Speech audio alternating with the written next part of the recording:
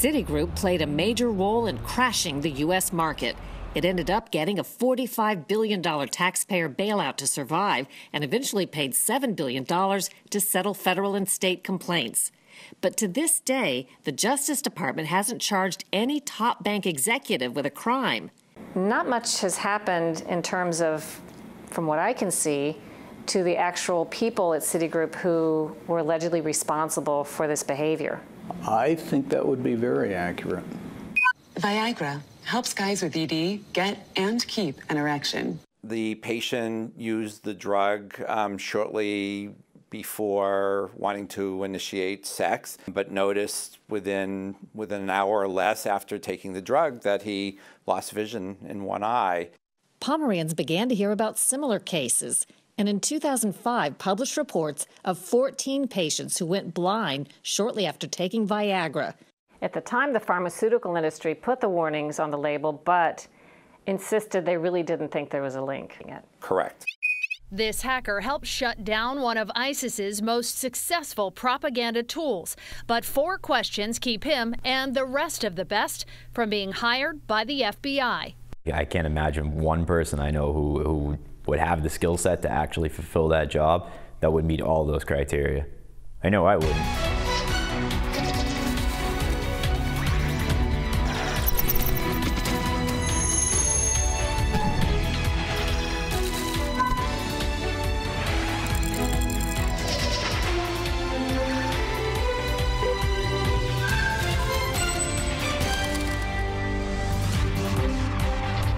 Welcome to Full Measure. I'm Sharyl Attkisson.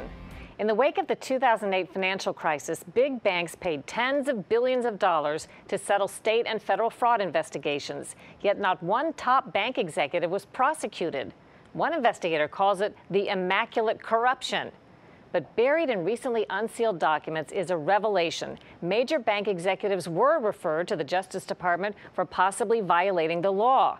A key whistleblower, Richard Bowen, is asking why none of them was charged. Richard Bowen knew where the figurative bodies were buried at banking giant Citigroup, once the largest company in the world.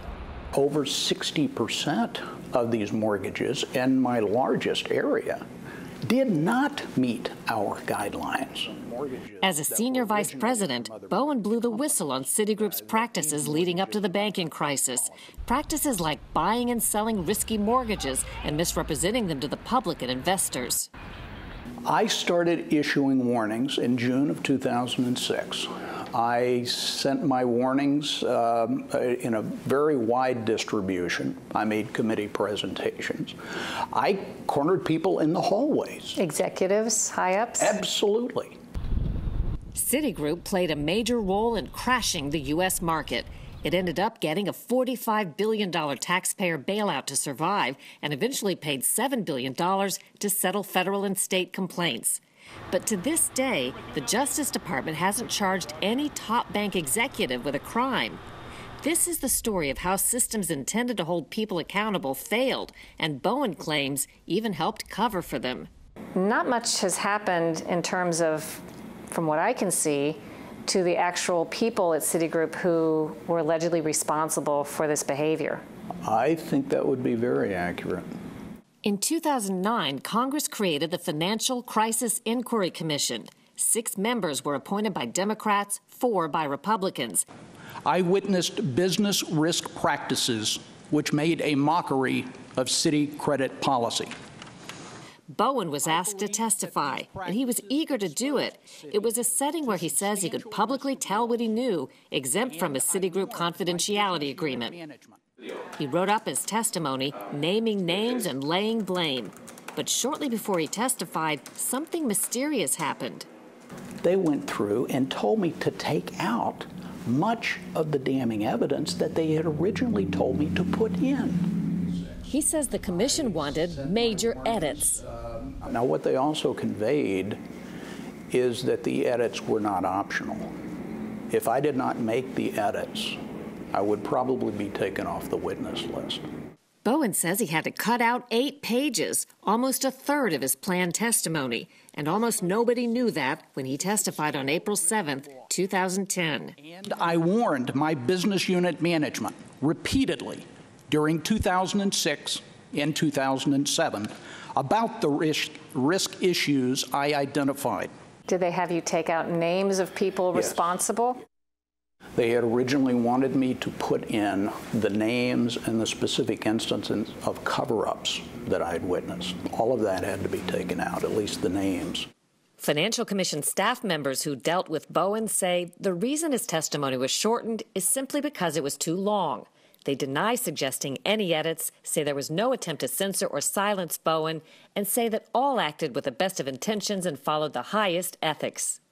The attorney who represented Bowen told us he agrees Bowen was not censored.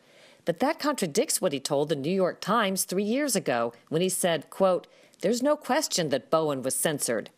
And in an email exchange right before Bowen testified, his lawyer said an official on the Financial Commission suggested some substantial changes. Quote, "He thinks that the way it's written now, Citi will declare war on both you and the Financial Commission, and it will primarily consist of an effort to discredit you." The lawyer later added, "I get the impression that the revisions are non-negotiable." Bowen, who saved notes, emails, and phone call transcripts, claims he was also advised not to discuss certain dealings with then Citigroup executive and former Treasury Secretary Robert Rubin. And so that information was effectively buried from public view.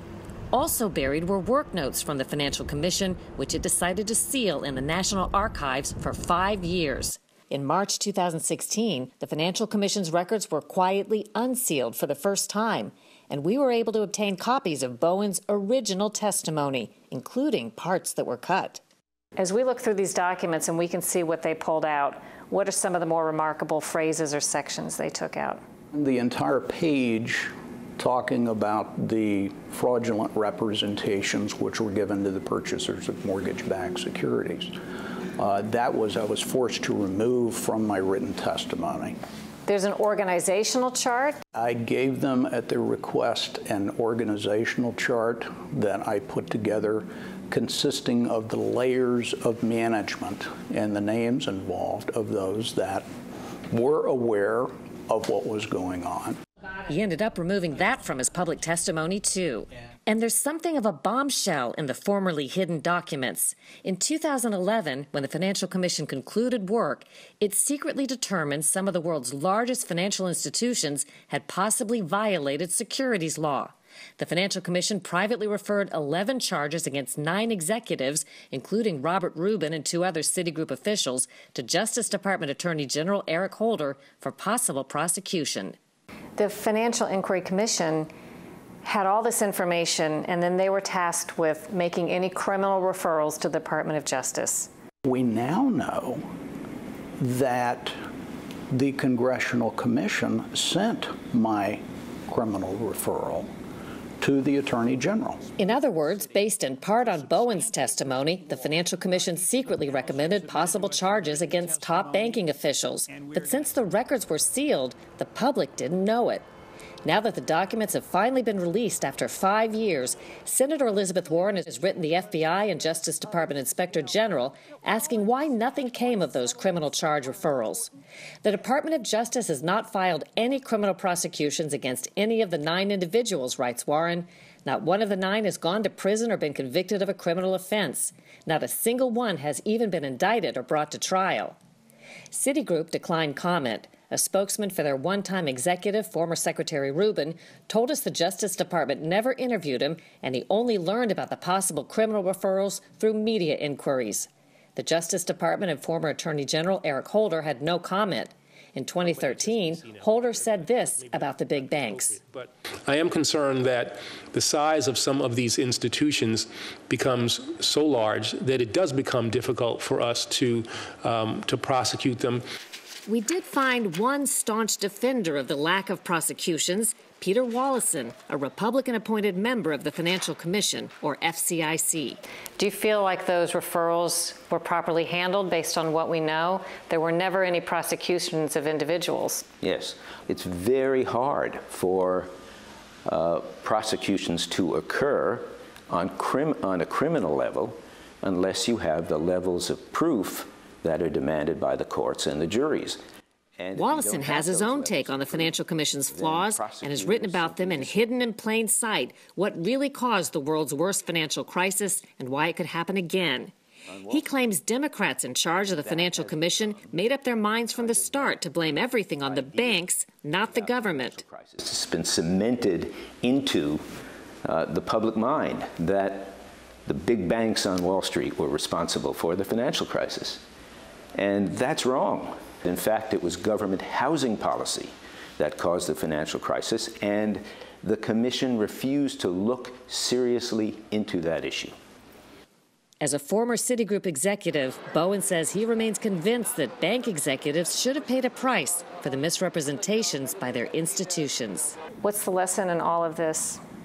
If we do not hold people accountable, then we're going to see the same behavior. In the 1980s and the banking and S&L crisis, we sent over 800 senior bankers to jail. This crisis, which is a factor of 70 times worth, I think it may be greater than that, we have sent no one to jail.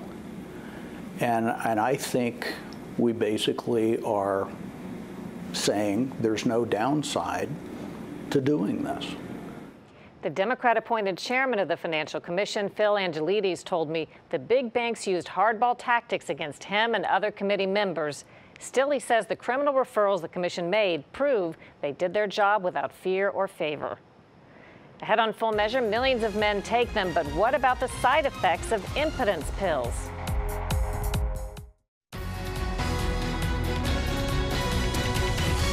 We turn now to a possible serious side effect from popular erectile dysfunction, or ED, drugs. But first, a few stats.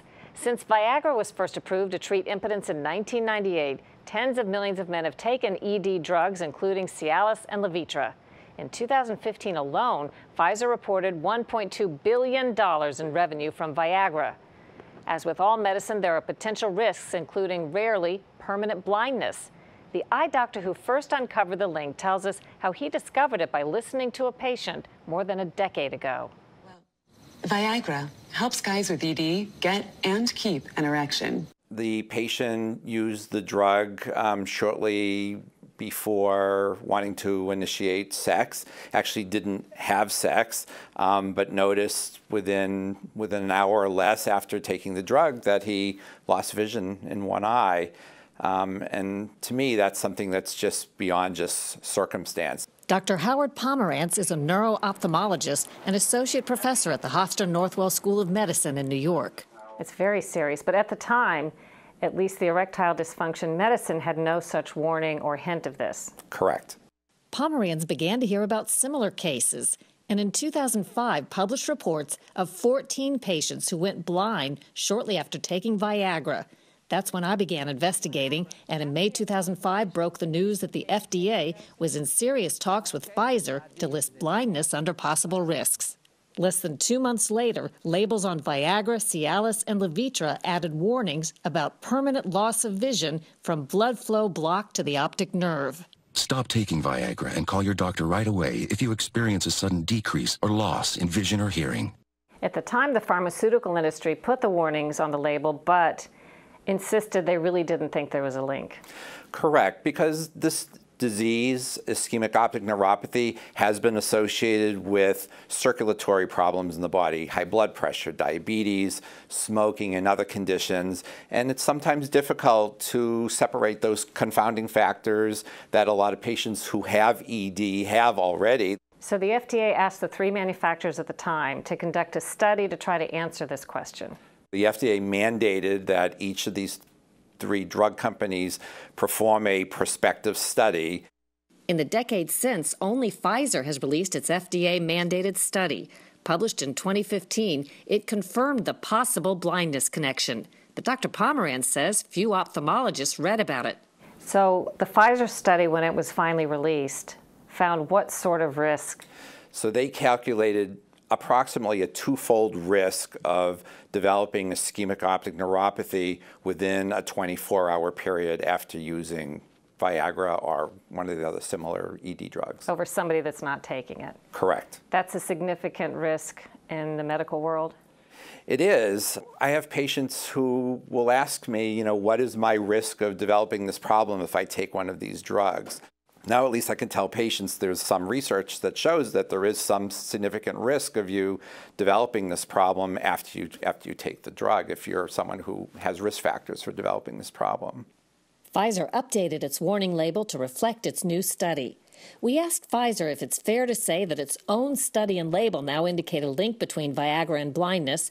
Pfizer pointed to the FDA-approved label, which says it's not possible to determine whether the cases of blindness are related directly to the drug or other factors.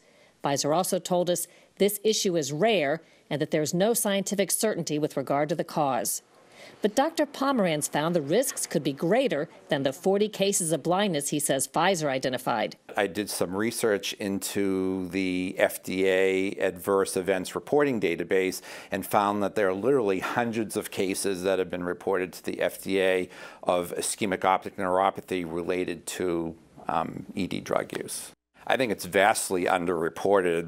Since it's eye specialists, not the doctors who prescribe Viagra, who are most likely to see patients with vision loss, Dr. Pomeranz got the word out to fellow ophthalmologists at a recent conference. What was the response of your audience when you presented the numbers? They were aghast because, again, the peer review literature only shows 40 cases or so. The fact that there are hundreds of cases out there that have been reported to the FDA I think just made people aware that, you know, we just don't know how many cases of this are out there.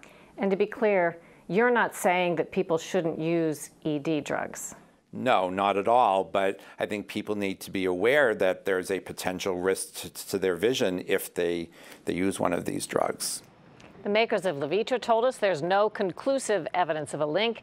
The makers of Cialis say blindness is very rare and its study is finished but not yet released.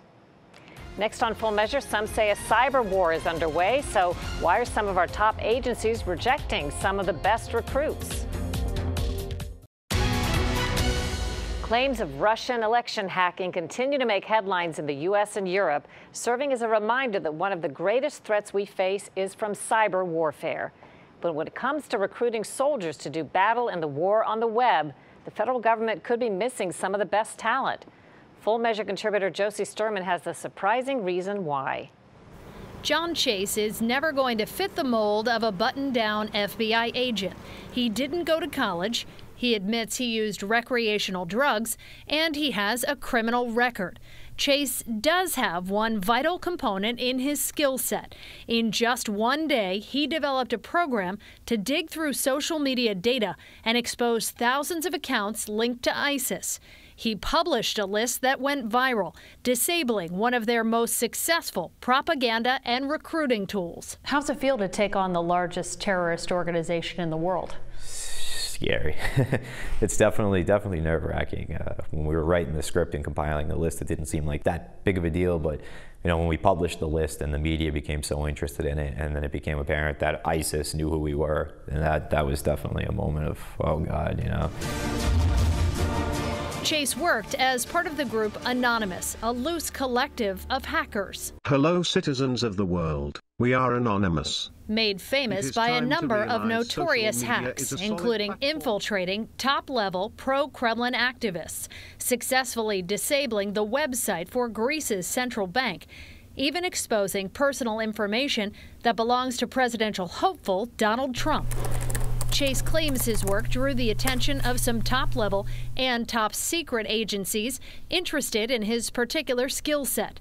The problem, even if he wanted to go legit, he falls into what the government calls unclearable talent.